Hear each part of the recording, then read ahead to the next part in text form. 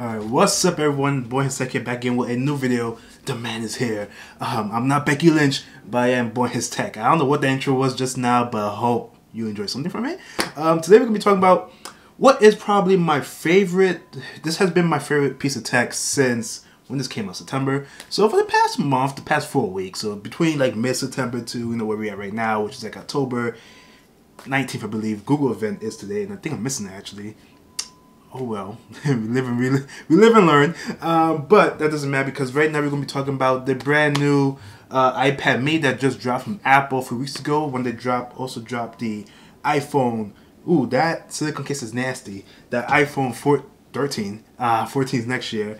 But honestly, I got both of these devices the same day, and I love this one way more than the iPhone. I don't know why, but something about the iPad mini is revolutionary for me personally, and I'm super excited to talk about it today. So here is going to be my mini review of the iPad mini. Let's jump into it.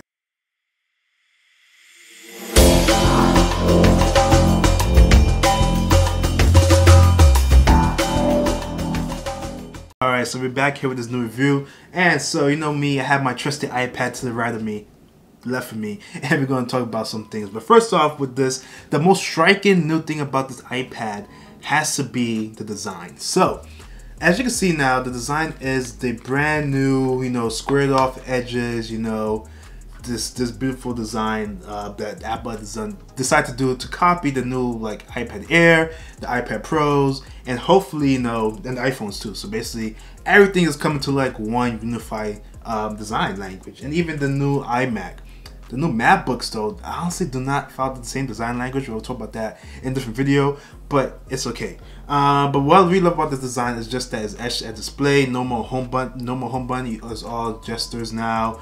Touch ID is still here, so just like the iPad Air, the Touch ID is in the home button, which I think is, honestly, personally, I think that is the right choice to go with that. And they also moved the volume rockers on the top, which is, I personally feel like it's been easier to control because it is a small device, and you're not gonna one-hand this. You don't need to one-hand this device whatsoever.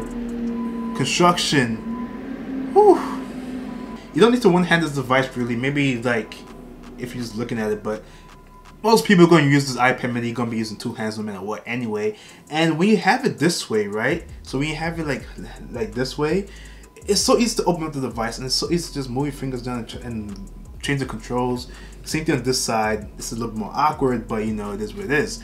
And the reason for that is because it now has support for the not brand new, but the second generation Apple Pencil, which you just do that and it charges it. And the reason why the volume buttons have to move to the top is because the Apple Pencil take up all this length over here, and they're not gonna put it on this side because that side is like when you have your smart case on and you're gonna close it up, it's gonna cover it. And some cases, other like third-party cases will probably cover this whole thing completely anyway. So that'll be extremely bad design language is how's the case. So moving the buttons up here was honestly, to me, the best choice they could have made. It's fine. Some people's complaining about it, but I think it's perfectly okay. So I decided to pick mine up in the purple color, and let me tell you, man, this purple is so nice. You can't really see too much here, but I'll give you some other shots. But the purple is so beautiful. Like just look at that. It's like a lavender purplish kind of color. It made me wish I got the purple iMac because I had the blue one, and purple and blue still go together, so I'm not complaining too much. Along with that, I also picked up the purple lavender smart case, which I think is also pretty freaking nice too. So alright, so that's pretty much it about the design. Honestly, I would give the design like a 10 out of 10. I think it looks perfect. I think this is exactly what a lot of people wanted from the iPad mini, and it's great. I love it. Like the squared off edges on the iPad mini makes it so easy to hold in your hands. It feels like it's substantial. It feels premium quality. It feels like Apple, top-notch stuff. So we talked a little bit about the accessories here. We have the new Apple Pencil that is connected, and it feels great to write. This thing with Apple Pencil is like you're writing like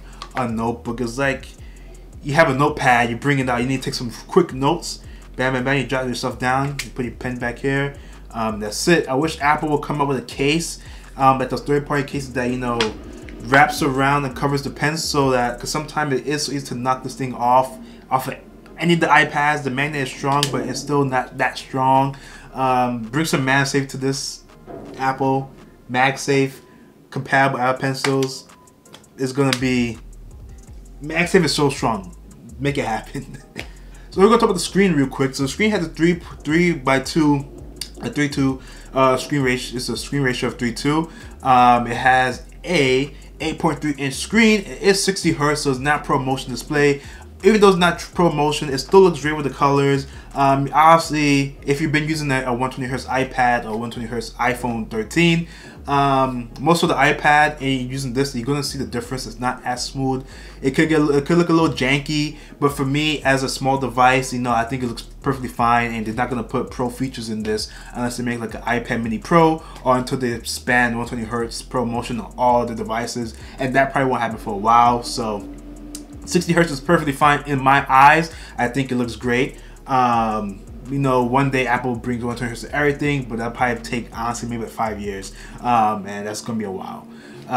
They just bring it to the MacBooks, and the iMac doesn't even have it yet. iMac doesn't have 120 Hz. One day we're gonna get it, but just not today. One day. So yeah, so honestly, I mean, why this is my favorite device? Well, let me give some reasons. My use cases for this is not my primary iPad. I have my iPad Pro, which honestly has become more of a second display for my iMac at this point. And when Universal Control comes out, I don't even think I'm ever gonna move my iPad Pro that much. I'm not gonna go in bed with it. Like when I want to go lay down in bed and my phone's charging, I pull this out, and I could not leave my iPhone charging overnight instead of taking it to bed with me and the battery dies halfway through. Then I gotta put it to charge in the morning and rush to go work or whatever I gotta do. Now I could leave the charge and just use this because it is so small. It doesn't feel like it's cumbersome in my hands when watching video content. If I want to do some work in bed, it's still fine to do so. This is the 64GB model because I didn't think I needed any more than that, since I already have a 512, or this is 1 TB. This is a 512 iPad, so I was like, I don't need to have a 1 TB. Or like, I don't think they make a 1 TB for this, but I don't need more storage than 64GB, and that probably uses like maybe 30GB so far. So if you buy this as like a complementary device to the devices you already have, I will opt out for the small storage, because if you want to add more apps, just use your main device, and that's pretty much what I'm doing. And now with the M1 chips, you can put iPad apps on your freaking computer, so you don't really need to have that much space in this thing. But yeah, for my use cases, just say it's really just media consumption. Be on Discord, be on YouTube, Twitter, Instagram, all of those stuff, TikTok. This is what this device is, social media based. It's like my phone away from my phone. I mean, like, you have your home away from home. This is my phone away from phone. It's perfectly great. If I had the LTE or the 5G version, whatever they want to call it, that would be mad dope too, but I don't think I need it. So my Wi-Fi is super fast here, so I don't think I need all of that. But I love this thing. This thing is great. It is probably one of the best devices I have purchased all year long. And I bought some crazy stuff. Hey, you saw, I bought the iMac. I bought the freaking Galaxy Fold. I bought this iPad. I spent too much money is the thing that I'm trying to say here. And I don't even work for a lot of money. But you know me, I'm a big believer in technology and keeping up with technology. So I buy, upgrade, I spend less money that way by selling stuff for high prices. You just gotta set the right moment. But I digress. I keep talking about that. But yeah, I think this, honestly, I've been contemplating so hard about selling my Note. Let me tell you why real quick. Because now that I have this iPad, right? And the whole thing about the Note is, you have a phone and it turns into a tablet. You can fold it up, yada, yada, yada. Okay, we have it folded up, open here. But look at this, man. I'm just gonna show you real quick. But like, the screen size differences between the Fold and the iPad Mini. The iPad Mini is bigger. It's not 120 Hz, no, but at least this is glass.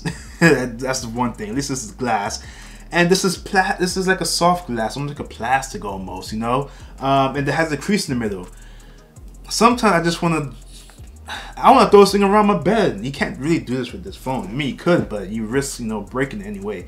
And my main use case for the Fold has been primarily tablet mode. It hasn't really been the front-facing phone because it's not my main device, which is personally why I think I prefer to just keep around this more than the Galaxy. So I have been thinking about, do I sell it? Do I not? I want to use it for productivity, which is why the new Surface Duo 2 that's coming out it has my interest, but not as much as interest that I'll pay the ridiculous price I charge for it.